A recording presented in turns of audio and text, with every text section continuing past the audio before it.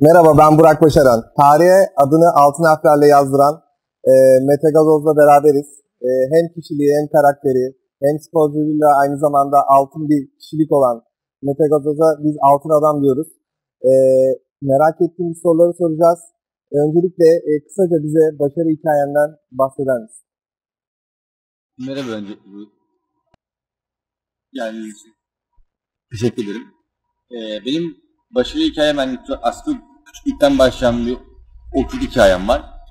Fakat onlar temel kısmı asıl profesyonel olarak 2016'dan beri 2016 Olimpiyatları bitti ve biz oturup ekip olarak nasıl böyle önümüzdeki 4 yılı nasıl değerlendirebiliriz diye planlar yapmaya başladık ve geçtiğimiz yılları hesabı katarak bir planlama içerisinde hiçbir şey değiştirmeden sadece üzerine koyarak devam edersek Tokyo'da altın madalya kazanabileceğimiz ortaya çıktı.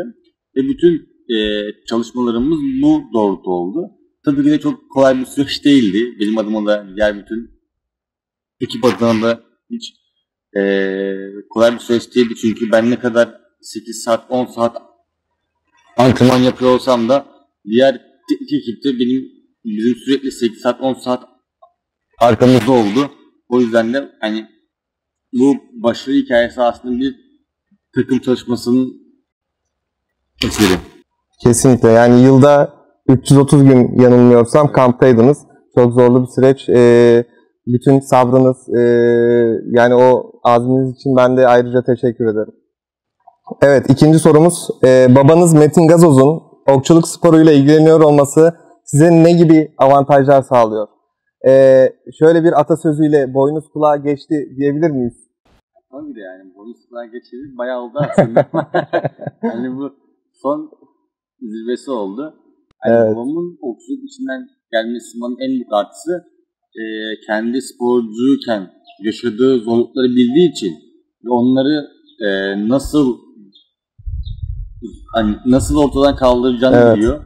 O yüzden benim bütün kariyerim boyunca o zorlukları bunu hiçbir zaman hani karşıma çıkmaması için elinden gelen her şey yaptı. Yani en büyük artısı bu. Tabii ki de bir de kendisi de sporcu olduğu için benim ruh halimi, düşüncelerimi, davranışlarımı, mutsuz olduğumda nasıl kendimi toplayacağımı, mutlu olduğumda ne kadar bir süre o mutluluğu yaşayacağımı, her şeyimi bildiği için beni doğru bir şekilde yönlendirmesi çok büyük bir etkisi oldu bu konuda babamın sporcu olması.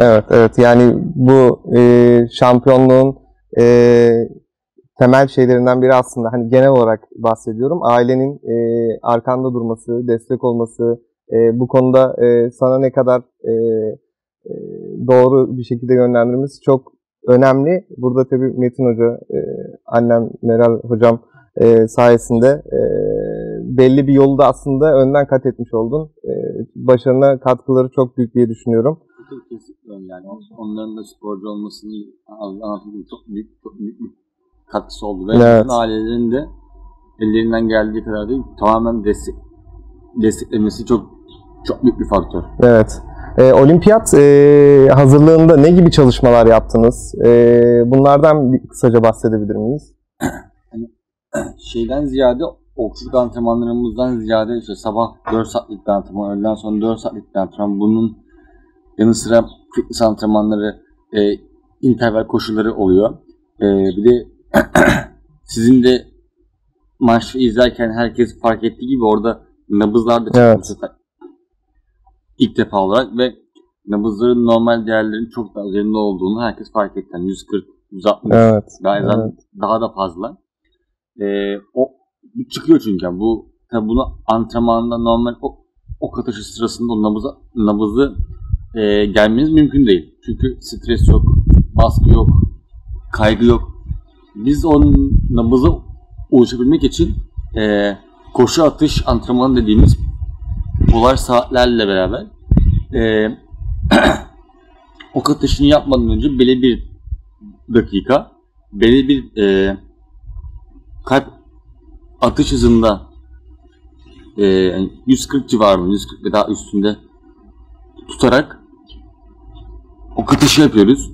Bu sayede o nabızda ok atmayı öğreniyoruz ve nabzımızı olabildiğince hızlı bir şekilde aşağı düşürmeyi. Yani çok güzel bir süreç, çok profesyonel yönetilmiş bir süreç. Yani her anlamıyla olimpiyat aslında senaryosu yapmış oluyorsunuz orada. Çok güzel bir süreç. Olimpiyatlarda zorlandın veya seni heyecanlandıran bir rakibin oldu mu? Yani öyle özellikle beni heyecanlandıran bir rakip olmadı ama ikinci turdaki rakibim zorlu bir rakipti. Şöyle çok yani benden daha iyi bir okçu olduğu için değil, o günkü hava şartlarından dolayı rüzgar çok sertti, çok saçma bir rüzgar vardı. Evet. Rakibim fiziksel olarak benden daha üstündü, daha ayakları yere daha fazla basıyordu. Kalıp olarak daha büyük. Evet. O yüzden rüzgarın etkilemesi daha azdı bana göre. Zaten o tur ikimiz de o günün en yüksek puanlarını attık. O rakibim beni zorlamıştı gerçekten. Yani ben beklediğimden daha fazla zorlandım. Sanırım saha içinde tahmin edilemeyen bir rüzgar döngüsü vardı. O da sizi biraz zorladı sanırım. Evet çok enteresan bir rüzgar vardı. Hani herkes ilk okunu attığında sola gideceğini bildiği halde herkes çıktığı anda ilk okunu sola attı. Ben de otururken şey diyorum, ulan sola gidecek işte, niye atıyorsun sola? Sonra ben de çektim, ben de sola attım. Yani bunun çok saçma, anlaşılması zor. Yani kafayı taktığınız zaman sizi yerin dibine sokacak kadar kötü bir rüzgar vardı. Evet. Kesinlikle okçuluk çok psikolojik bir spor olduğu için her noktada etkileyen şeyler çıkabiliyor. Şartlar değişebiliyor. Olimpiyatlarda finale çıktığında ve son okunu atarken başarının geldiğini hissettiğin anki duygularını bizimle paylaşır mısın? Yani o an tabii ben o oku defalarca çalıştım, yani kendi kafamda milyarlarca defa attım. Ve sabah kalktığımda hep şeydim yani, inşallah finale kalırım ve son okumu oynatmam gerekiyor. Çünkü tamamen nereye gideceğini %100 bildim. Tek o son okumdu. Evet. O kesin on gidecek. %100. O yüzden umarım kazanmam için o son okumu oynatmam gerekir mottosuyla çıktım bütün sahaya ve oku takıp hani hazırlık yaparken bu kesin on gidecek. Sadece normal at. Olimpiyat şampiyonu olacaksın kendi kendime ve her şeyi sıradan diğer milyarlarca defa nasıl attıysam aynı şekilde attım ve ok 10 gitti. Süper. Milli takım antrenörü Gökte Ergin hakkında neler söylemek istersin? Gökte abi benim için hani bir antrenörden ziyade çok daha bambaşka, her şey ifade ediyor. Bir abi, aynı zamanda bir yaşı benden ne kadar büyük olursa olsun benim için aynı zamanda bir erkek kardeş. Yani yeri geldiği zaman ikimiz sanki hiç aramızda yaş farkı, hiç antrenör spor ilişkisi yokmuş gibi eğleniyoruz. Yeri geldiği zaman bana abilik yapıyor, yol gösteriyor. Nerede nasıl koşmam gerektiğini, nasıl davranmam gerektiğini öğretiyor. Evet. Ama saha içinde son derece profesyonel bir şekilde o benim antrenörüm, ne derse o. Hiçbir şekilde dışarıdaki samimiyetimizi oraya tabii ki de yansıtmamız önemli ama profesyonelliğimizi geçmeyecek şekilde saha içinde de yani tamamen profesyonel bir şekilde sporcu antrenör ilişkimiz olur. Ama sahadan çıktığımız zaman, yarışmamız bittikten sonra tekrar abi kardeş ilişkimize tekrardan geri döneriz. Yani onu çok seviyorum. Evet, Gökte Ergin baş antrenörümüz. Evet. Onun dışında altta bir kadro da var aslında. Hani böyle çok kısaca böyle kendilerinden de bahsedelim istiyorum. Hani birçok antrenör arkadaşımız var. Hani onlarla ilgili ne söyleyebilirsin? Yani tabii ki de okçuluk final sahasında, yarışma sahasında ne kadar arkamda Gökte abi duruyor gözüküyor ama aynı zamanda Gökte abinin arkasında duran bir sürü insan var.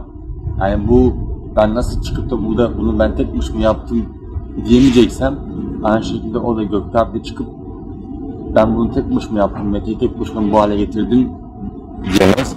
Çünkü onun da arkasında onu destekleyen, ona güvenen bir kadro var. Biz bir aile gibiyiz. Evet. Bütün kadro herkes birbirini tanıyor. Zaten beni tanımayan yok. Hani tanımayan yayınları takarsın. Hepsi beni kendi çocuğu, kendi kardeşi gibi görüyor. Ben de onları aynı şekilde kendi abim gibi görüyorum. Yani bu işte, aslında olay bu, yani ekip dışı derken kastettiğim Gökte abi ve ben değil. Yani Gökte abinin arkasındaki teknik ekip benim takım arkadaşlarım, spor arkadaşlarım, Gökte abi, evet. hepimizin 18 kişi kadronun yaptığı bir iş. Çok güzel. Görünmeyen kahramanlar da var. Tabii ki. Kesinlikle çok büyük bir başarı. Okçuluğa 3 yaşında başlayan biri olarak olimpiyat şampiyonluğuna uzanan başarı hikayenin olmazsa olmazları, geleceğin sporcuları için böyle kısaca anlatılır. Hani olmazsa olmaz, hani bu yolda bunlara dikkat etmeniz gerekiyor veya şöyle yapmanız gerekiyor diye. Yani öncelikle sporcu hayatlarında hani sporcuyken bir rutin oluşturmaları gerekiyor. Yani bu rutinin en büyük örneği tenisteki Nadal. Servis atarken adamın hep bir rutini var. Onu antrenmanda da yapıyor, yarışmada da yapıyor, normal herhangi bir yere servis konurken de yapıyor. Yani öyle bir rutin oluşturmak %100 şart belki. Ve bir de önemli bir hususta kendi hayatlarında şekillendirirken ona hayatında faydası olmayan insanları hayatından çıkartmak çok önemli.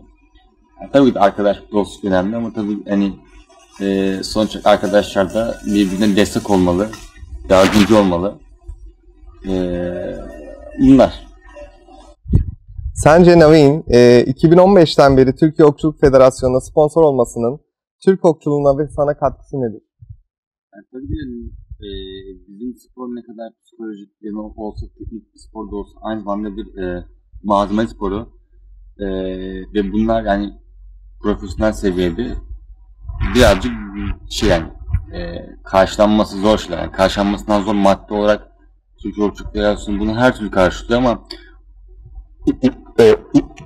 ulaşım çok büyük sıkıntı oluyor. Çünkü yurt dışından geliyor ve herhangi bir malzemenin gelmesi minimum en kötü 2 hafta, 2,5 haftaya buluyor.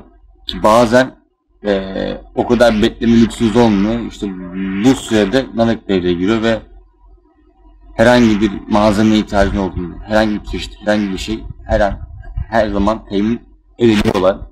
Ve her şekilde yani ben bir sporcu olarak hiçbir zaman da 2015'ten bu yana, yani özellikle 2015'ten bu yana hiçbir zaman şey olmadım yani. Hani zaten Türkiye Federasyonu sayesinde acaba malzeme eksik mi olacak? Acaba bunu alabilecek miyiz? Diye bir şey olmadı. Şimdi bu tamamen ortadan kalktı. Artı ben işte söylüyorum, hemen yarın geliyor. Bir şey oldu, bir şey lazım oluyor, hemen yarın geliyor. Evet.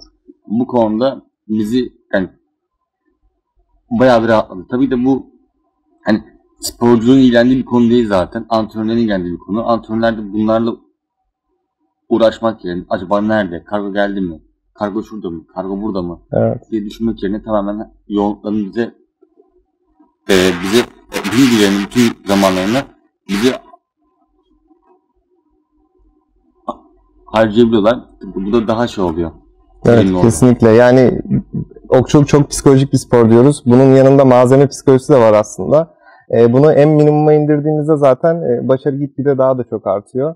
Bu noktada da güzel sözlerin için teşekkür ederim Mete. Son olarak özel hareketimizle bitirelim Mete. Tamam. Herkese çok teşekkür ederiz. Evet, Mete Gazoz'la beraberdik. Kendisine çok teşekkür ediyoruz. Görüşmek üzere.